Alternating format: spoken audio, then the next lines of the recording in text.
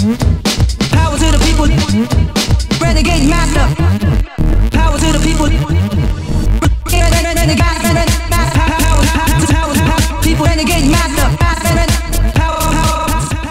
Hey guys, this is Ian Golden and I'm here in the brand new DJ Tech Tools office.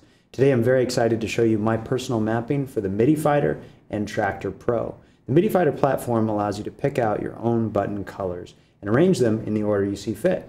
I've actually arranged mine to match this mapping. On the bottom row, I've got cue points 1 through 4, then cue points 5 through 8, record, 3 effects, shift, sync, pause, and play.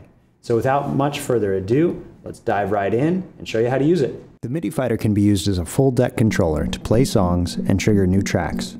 In this mapping, the Midi-Fighter always controls the focus deck. You can change focus with the mouse, but to set up the appropriate effects, you should always use Shift plus Play to select the deck you want to control. First, press Sync to match the tempo of the deck you're controlling to the master deck. Then cue up the track and hit Play to start playback when you're ready. If the timing is off, use Shift plus Cue or Sync to pitch bend the track. Press the beat repeat button to create a fill, and then add the dedicated filter button to modulate it.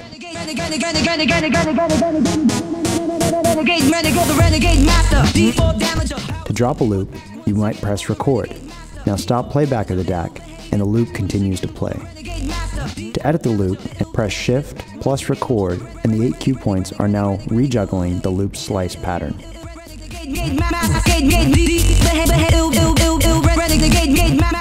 At any time, you can add echo to the deck or a loop by turning on the dedicated echo button. To turn off the loop with a nice fade out, just press record. In their natural state, the bottom 8 buttons of the Midi-Fighter are dedicated to cue points. Press any open button to store a cue point, and press Shift plus the button to delete that point. Cue points can be re-triggered with play on,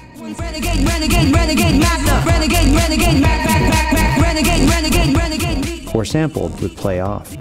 When sampling, add an echo to fill the gaps, and work in the beat masher or the filter to modulate sounds. With sync on, the cue point jumps will be quantized to the beat.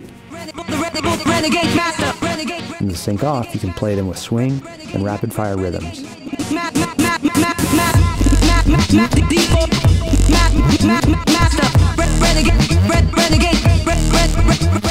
At any time, press the record button, and Traktor will start recording 8 counts of your juggle.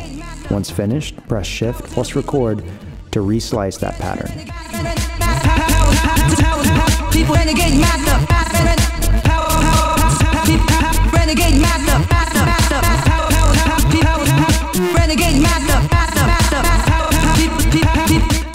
So that's my mapping for the Midi-Fighter and Traktor Pro. I hope you like it.